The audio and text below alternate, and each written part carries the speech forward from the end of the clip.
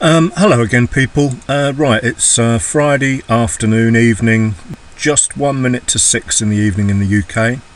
I've been away from the charts for a few hours, and I thought it was worth mentioning what I do when I am away from the charts, just like when I'm asleep and get up in the morning. I'm looking for obvious potential reversals. I do like to trade this time of day as well, and I'm not sure that I mention that very often, but end of the day reversals quite often happen. And what we can see here is the monthly chart, so I draw my relevant monthly levels on. You don't need to do all that up here and everything, because obviously we're way down here and we're just looking for a little scalp. Same thing with the weekly charts. Anything that's near the price that I think might affect the price, and I did put that monthly low in there because obviously you know, if price is going to go back up, it will smack that, but I can't see it doing a whatever it is, 5,000 pip move or something like that. So but I do it out of habit. Then the daily, I stick the yesterday's high and low on there, and I do actually put today's low, even though we're not trading to that, but it it's obviously created a level of support at some stage. The price has bounced back, so you might as well do them as good measure if you're going to do this, what I do. Then H4, the last H4 candles and the lows of all the H4 candles that the price might affect. I didn't put that one on because you know, we're nowhere near that, and I'm just after a few pips. Same thing, H1 now, all the H1 levels on the left hand side. I know it looks an absolute mess, guys, but all will become clear when we get nearer to the actual trade. And literally this has just all been done. I was tempted to do it before I took the trade and make a video of it, but I did it this way round in the end. So on the 30 minutes as well, and then I called it a day. I didn't bother with the 15 minutes because there's, you know, you really will get too bogged down then. You know, for an entry up here, you want to be looking for the 15 minutes and so on and so forth. But I wouldn't recommend trying to catch the reversal from a 15-minute chart. Go to the hourly and M30 at the very least.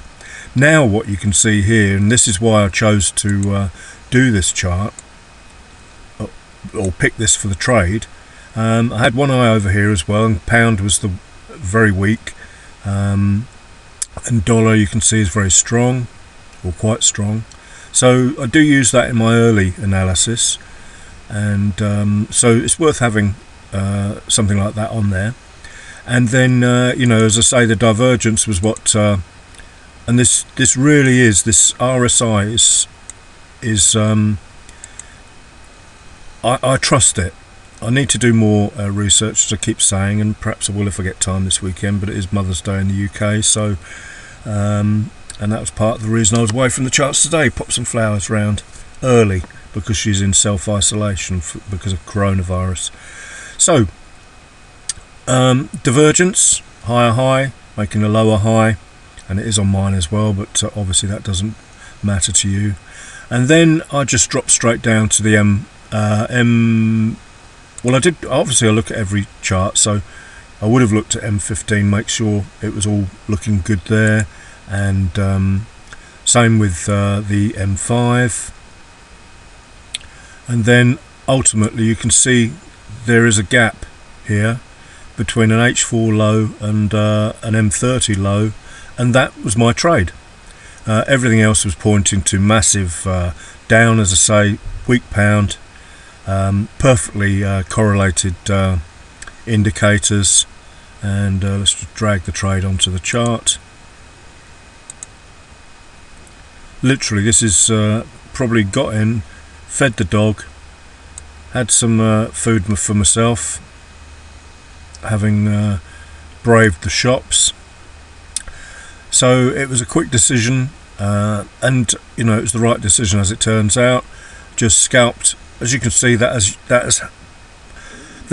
support has been tested numerous times, and that's the thing, guys. If you draw these lines, you know, there was a trade opportunity there, with the momentum move.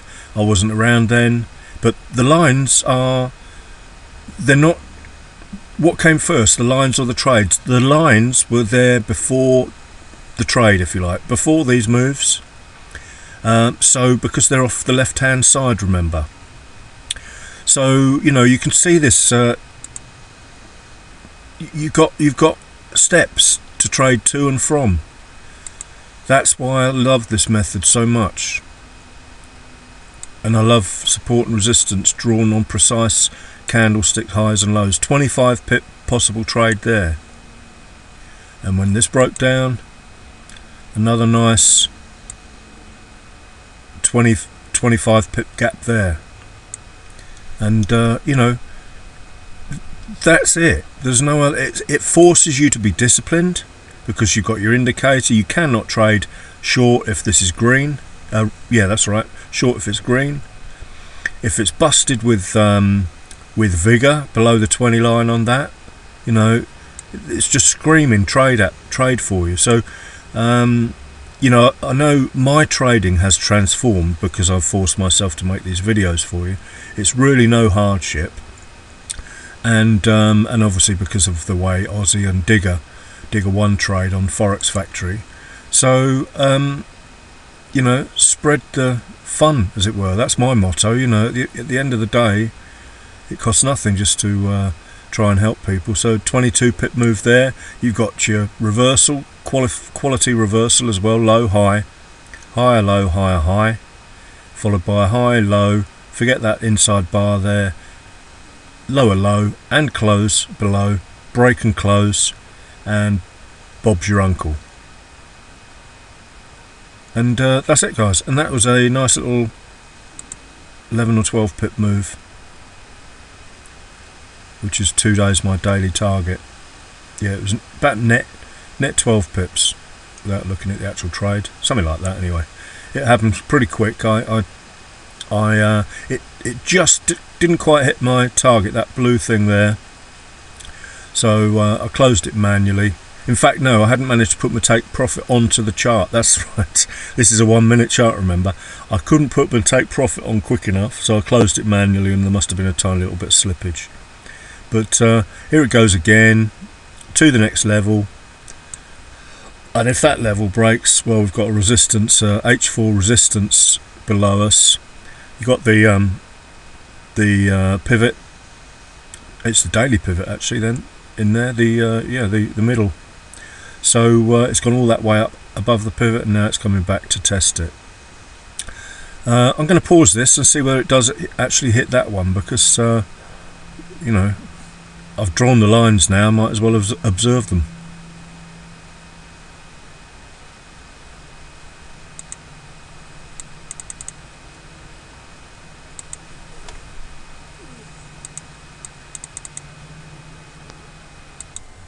Okay guys, I'm back, and I've just had to make a revision to this chart because I was up here when I was trading. I hadn't filled in the lower H1 and M30 lines before this H4 low, because I didn't need to, because I was only going to be trading that tiny little move that I was looking at there, which as you know is still double what I used to go for in regard pips. So oops, so I've been watching this with interest. That's the one we want, green on the bottom of that. Just double checking I've got the that one there. I'm sure I did. Oh, my mouse. Don't do this to me, mouse. Yeah, I did do. So now I can do the M30. That was H1. And so this is what I do to everything that is below the price, as it were, that may stop my move down. So M15 I'm not bothered about, as I said before. M5, And now we're just checking the histo. Double check M30. Yeah, that's right. 15, 5. I'm checking the histos. 5 looks like it's going to go in a minute. It's turned from red to green to red. Now this was interesting as well. I took my trade and I said we're aiming for that H4 low. Well, and then I needed to revise it because I'd not filled in the in between lines, which I've just explained to you. The other interesting thing I thought here was this this bounce also had divergence on it, so shows a little bit of exhaustion to the downside by the looks of it. And even that that move,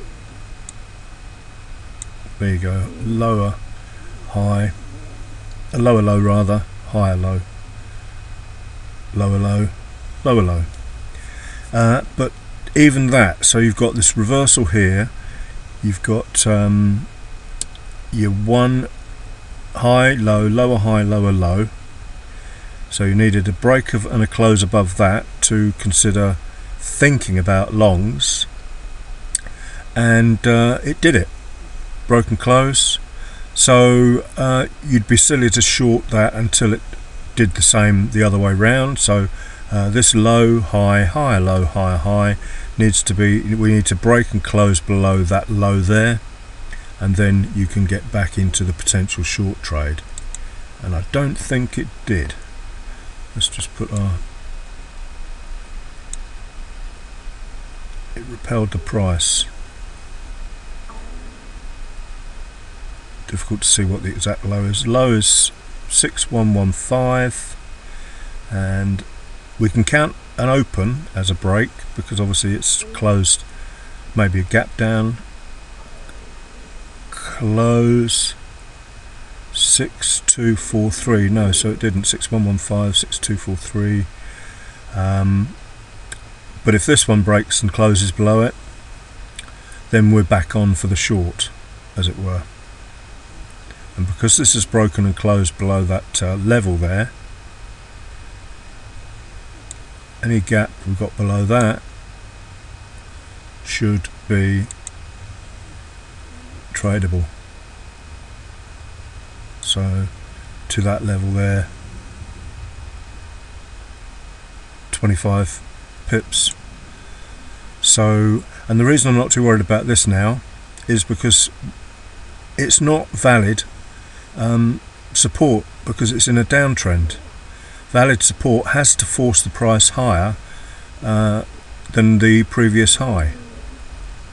So I hope that makes sense, guys. So this is all of these are minor supports, let's put it that way. They're all minor supports because they haven't forced the price up in an uptrend. So whilst they are support, so you could say major support rather is the stuff way over here that's forcing the price higher and higher. So major support is a real worry. That's why we draw the levels on the lows of the left hand side. Minor support is there to be broken, and that's on the right hand side, if that makes any sense. Hope it does. Hope I'm not confusing you. And I'll pause it again and see whether this thing will go through it. I know it's a long video, guys, but I'm done for the day and just observing what's going on.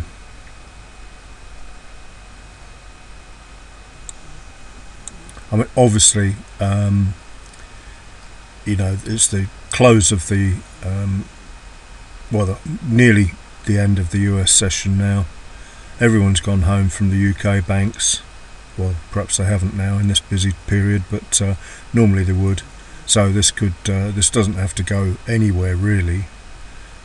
But as I say, that's where this comes in so handy. If it's hugely weak, the pound, which isn't the weakest it could be now, and the dollar was massively strong, then I don't know how this is calculated, but you never really want to be entering a trade at the extreme, as it were. You know, I took this one because price was moving so fast. There was momentum. You can clearly see massive momentum, and now look what's here. There's nothing.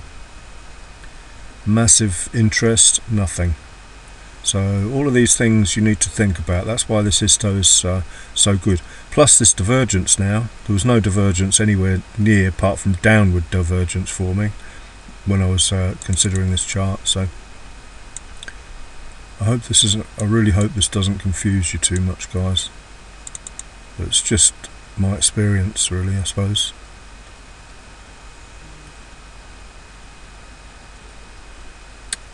I will pause this and we'll just see what happens. But this is, you know, the reason I've explained my reasons why I got in there with the price action.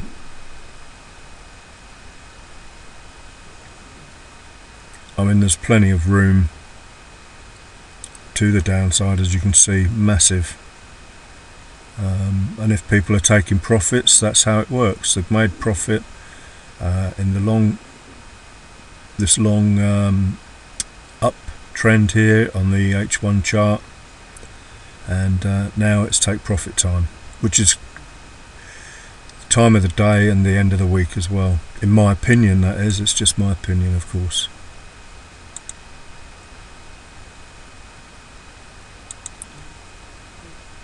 What's it doing?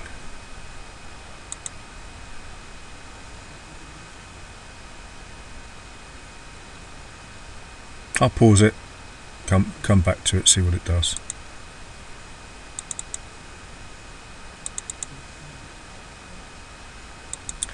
So I'm back, and look at that, momentum comes back into the market. It breaks that 20 line there. So where were we?